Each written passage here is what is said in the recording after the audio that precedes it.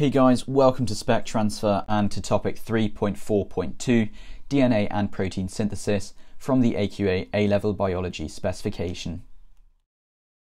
First we'll cover what the genome and proteome are, followed by the structure of mRNA and tRNA. We will then cover how protein synthesis works from transcription and gene splicing all the way to translation. So let's make a start. The genome is the complete set of genes in a cell. The proteome is the full range of proteins that a cell is able to produce. There are two types of RNA that are important in protein synthesis: mRNA, which stands for messenger RNA, and tRNA, which stands for transfer RNA. mRNA transfers genetic information from the DNA to the ribosomes, where it acts as a template for protein synthesis.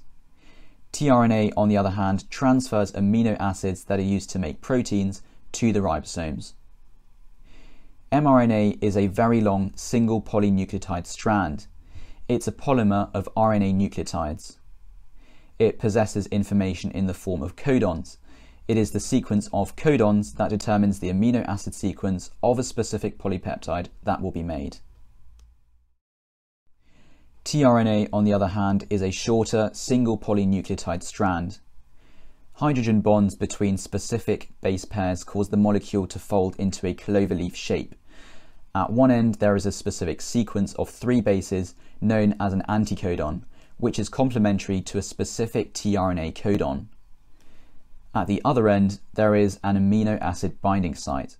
Note that ATP provides the energy for the bond to form between the amino acid and the tRNA molecule.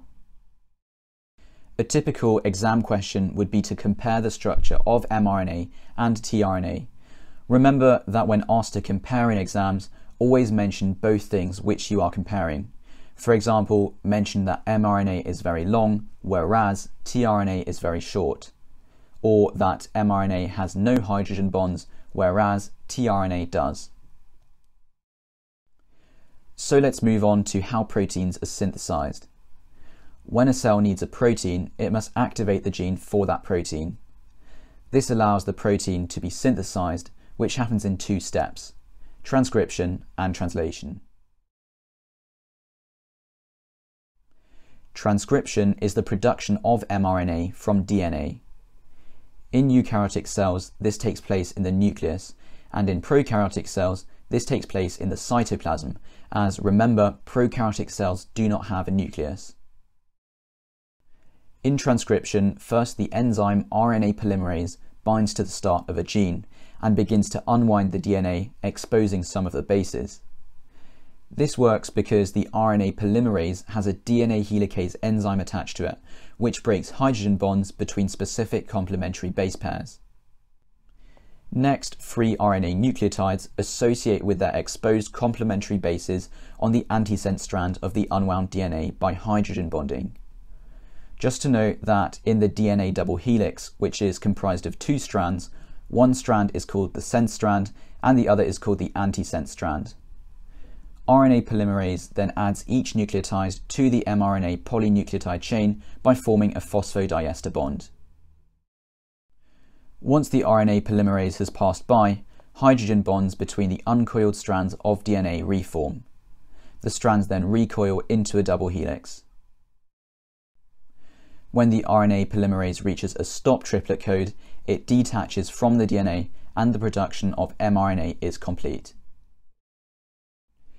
Be sure not to get mixed up with the words triplet code and codon, as you do not get stop codons on DNA, you only get stop triplet codes.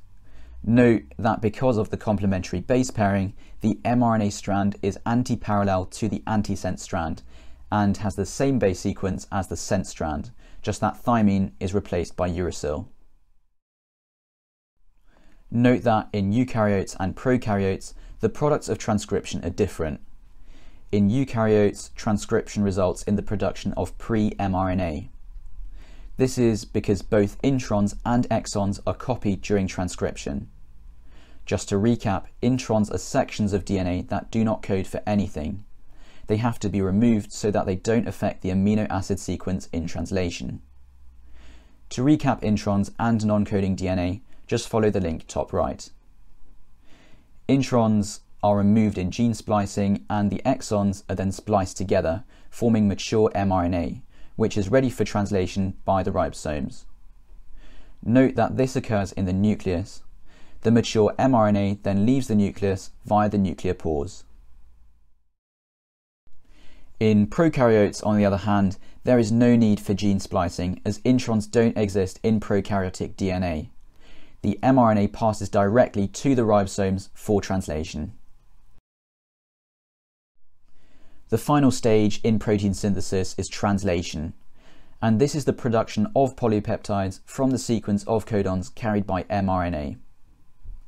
First of all, a ribosome becomes attached to the start codon at one end of the mRNA. A tRNA molecule with an anticodon complementary to the first codon on the mRNA attaches itself to the mRNA by complementary base pairing. Next, a second tRNA molecule attaches itself to the next codon in the same way. The two amino acids attached to the tRNA molecules are joined by a peptide bond using an enzyme and ATP, which is hydrolyzed to provide energy. Next, the ribosome moves along the mRNA and another codon is now available for the next tRNA to bind, carrying a third amino acid. The first tRNA dissociates, leaving its amino acid behind. The amino acid on the third tRNA is added to the dipeptide and the ribosome moves along. The second tRNA then dissociates. This process is repeated and amino acids are added at a time to form a polypeptide. When the ribosome reaches a stop codon, the ribosome, mRNA and the last tRNA separate. The polypeptide chain is now complete. Great, so that would be all topics covered. We've had a look at the definitions of genome and proteome. We've covered the structures of mRNA and tRNA. We've had a look at transcription as well as gene splicing, as well as translation. Thanks guys for watching. Please feel free to comment, subscribe, add any suggestions. Next time we will be looking at topic 3.4.3, which is genetic diversity can arise as a result of mutation or during meiosis.